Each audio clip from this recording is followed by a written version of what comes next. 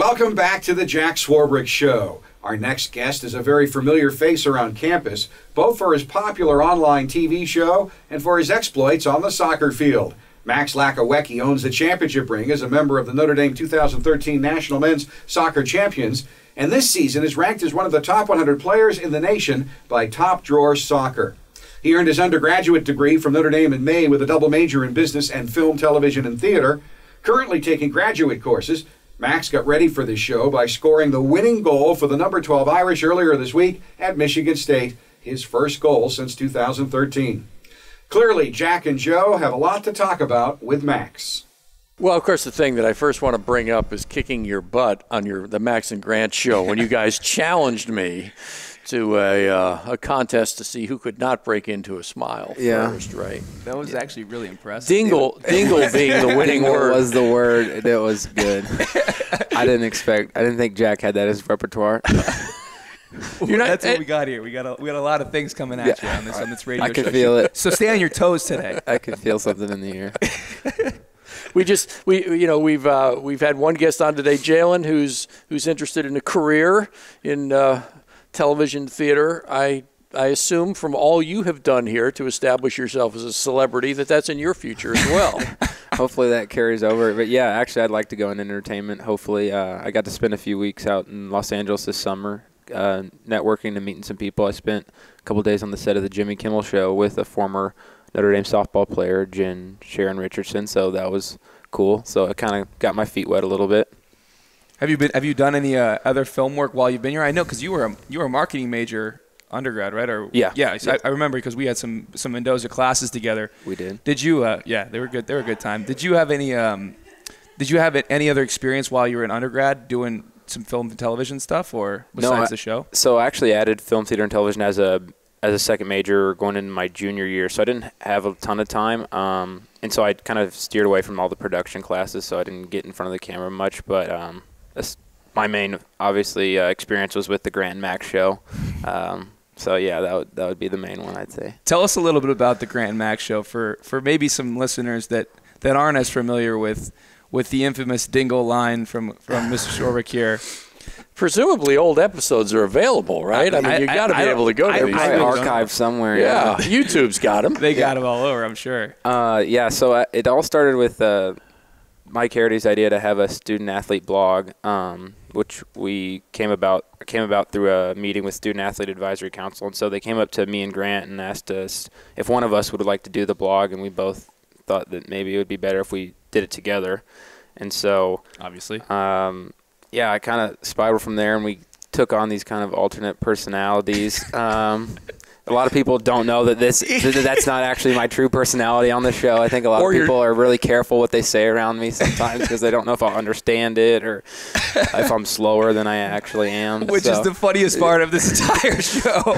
But it is your normal wardrobe, isn't it? Yes, absolutely. I got that jacket. It's a nice plaid jacket on sale at Salvation Army over there. Right on sale. Yeah. So. Pink Tag Day. Well, I love my brief turn on your show, but I've never quite recovered from the fact that when interviewed and asked who your favorite guest was, you said Jay Billis.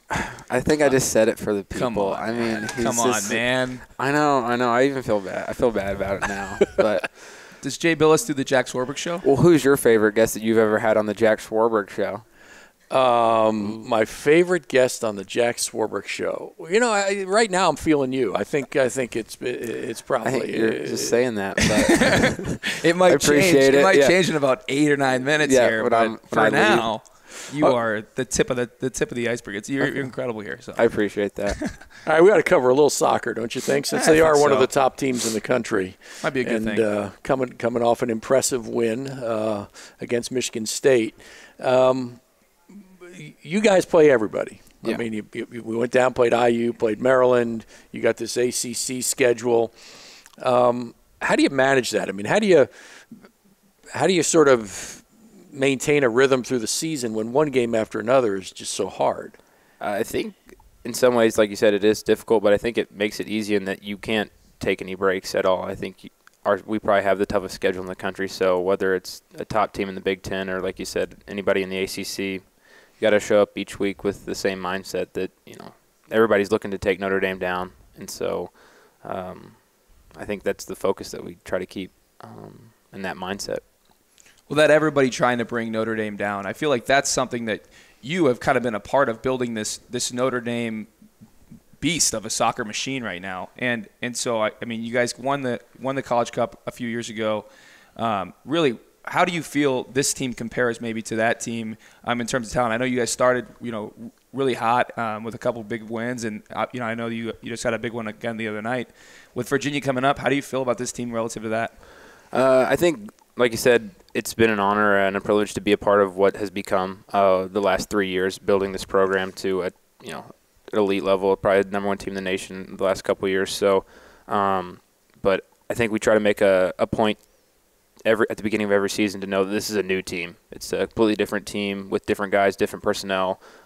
We try to keep some of the same characteristics, which is hard work, all those kind of things. But this is a different team. We've got a great mix of young and older guys on the team this year. I think 3 or 4 of the top of our offensive guys are all underclassmen, and so that is, bodes well for the future. But I think a lot of the guys in the back line are very experienced, even though some of them are just playing for the first time this year. They've been waiting and kind of groomed in the back line. So we've got a good mix of older and younger guys, like I said, and I feel confident going into any game that we play, especially Virginia on Friday.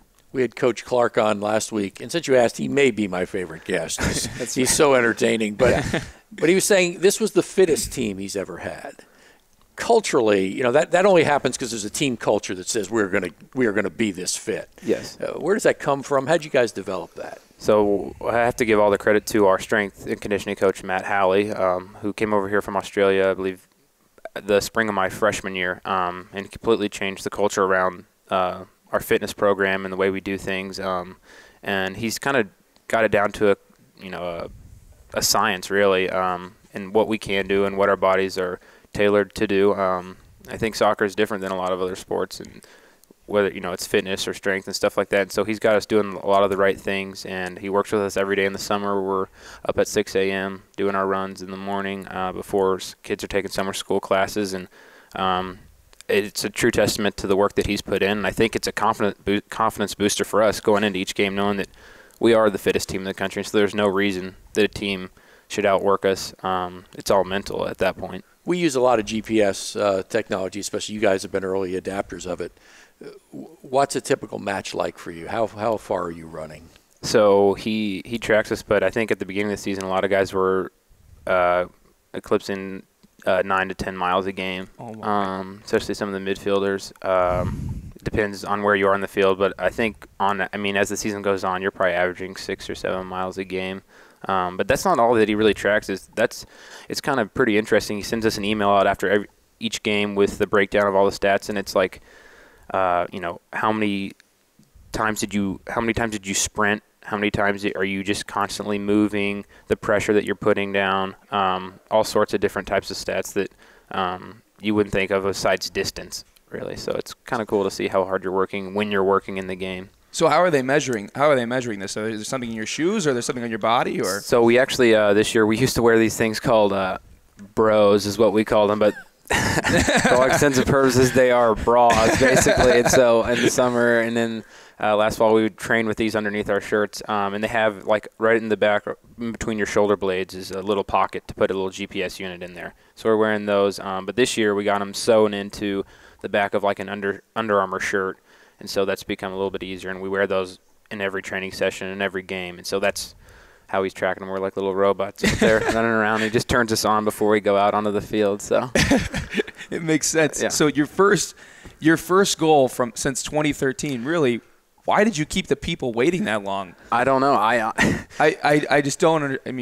I think we should have scheduled this show a little bit earlier, so it would have been, I think that's the only reason I'm really creating even added additional buzz. So I don't know. I swear I tried last year.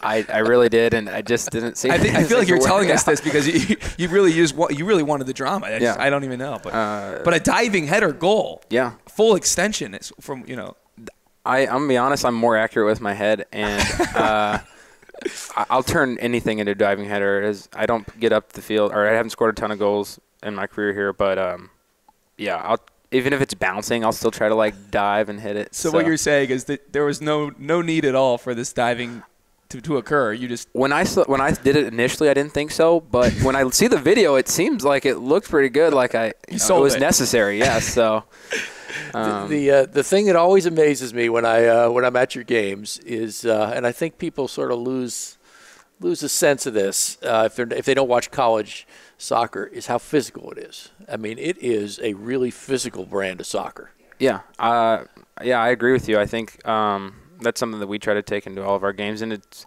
I think even the ACC was sometimes pinned as like a conference that was less physical, but through my experience playing in the last 3 years, it's like you said, a very physical game.